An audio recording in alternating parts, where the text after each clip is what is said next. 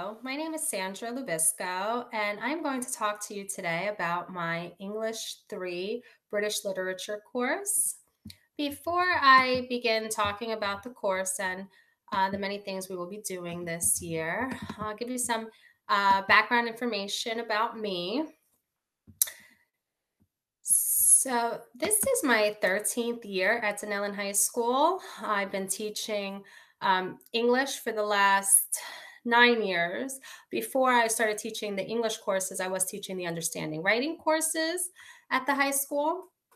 So I know that every ninth grader takes the understanding writing course before coming up into English 3. We do a lot of writing this year as well. And with that background is important as we grow as readers and writers this year. So yes, this is my 13th year at Dunellen High School. I graduated from Rutgers University. I was an English major and also a secondary education major. I have 2 children of my own. I also teach, along with British literature, I also teach AP language and composition.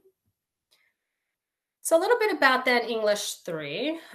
So it is also known as British literature. We study the many writings and contributions of British writers. It is a junior level literature and composition course. We will be moving through the readings chronologically this year. We begin the year in the Dark Ages. So we start the year with Beowulf, which is a representation of the Anglo-Saxon period and some of the earliest writings of in the English language. So I really start back in the beginning of it all. We will move into the Middle Ages with texts of chivalry and Chaucer are the texts we read in the Middle Ages. And then we move into the modern era as the course progresses. We do Shakespeare this year.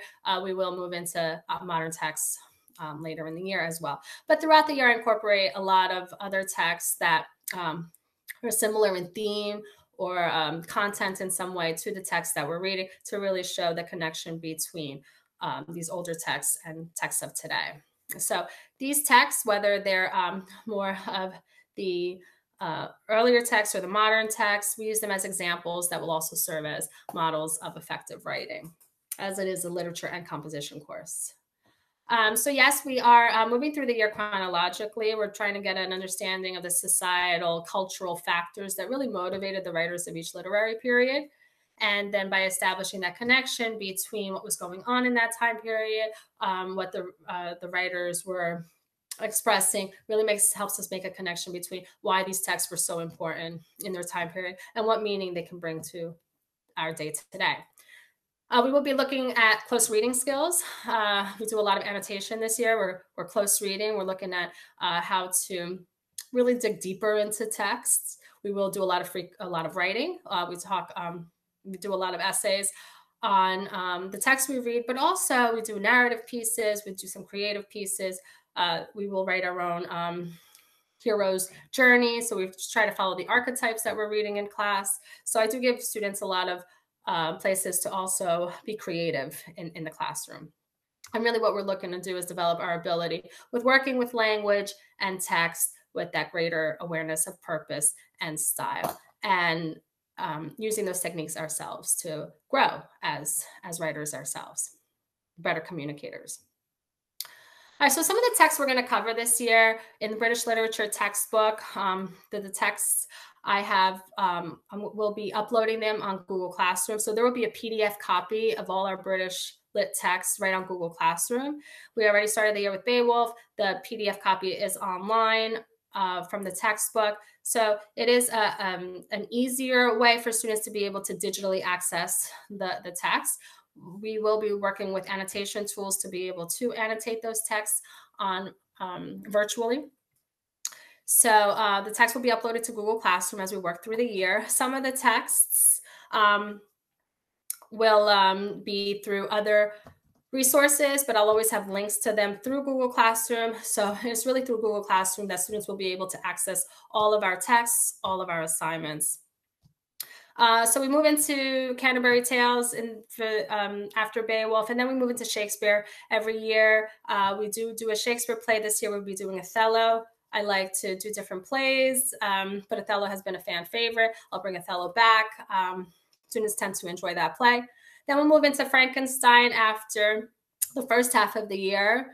And then we'll be getting to some dystopian novels. Brave New World, 1984, really looking at sort of the future now.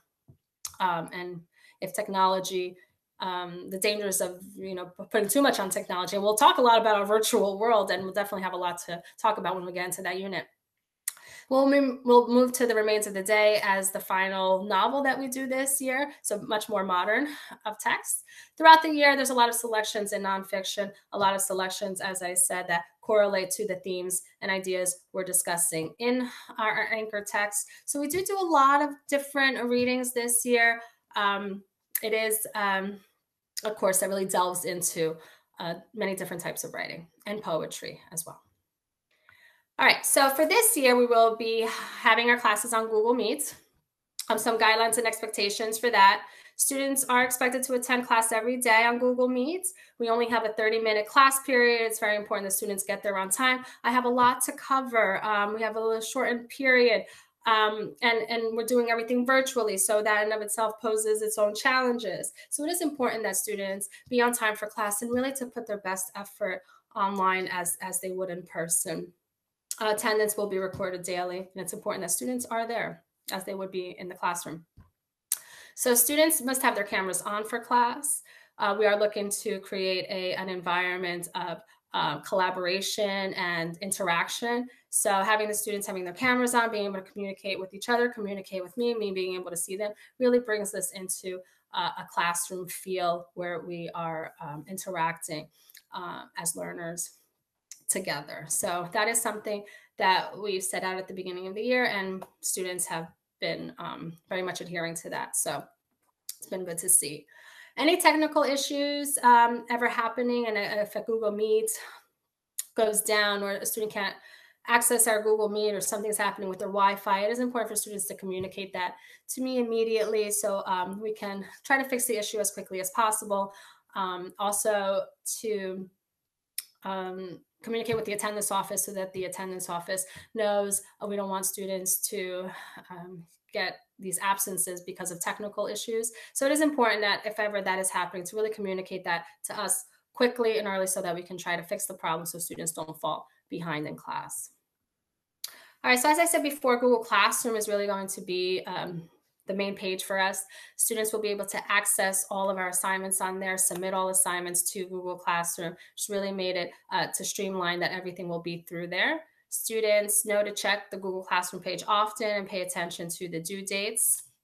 And if a student's ever absent, it's always important to check that Google Classroom page for the assignments of the day as well in order not to fall behind. We do progress in our readings, and I wouldn't want to see anybody fall behind because of having any technical issues or just being absent from class. So it is important for students to communicate any absence issues with me early. Okay, so that's our Google Classroom. My contact info, email you. Please feel free to email me with any questions or concerns throughout the year. My email is pineros@dunellenschools.org. It's also important for students to email me when they have any questions or concerns and set up times for extra help. So if a student is needing that extra help, if your son or daughter needs that extra help, please encourage them to email me, to seek me out for that extra help. I can meet with them before school through Google Meets, during their lunch periods, after school, especially when we get deeper into the course. It is important that students know that they should seek me out for any extra help. So please encourage them if they ever are having any difficulty with class, that they do come for that extra help. Again, my email is pineros@dunellenschools.org. Please feel free to email me with any questions or concerns throughout the year. Thank you very much.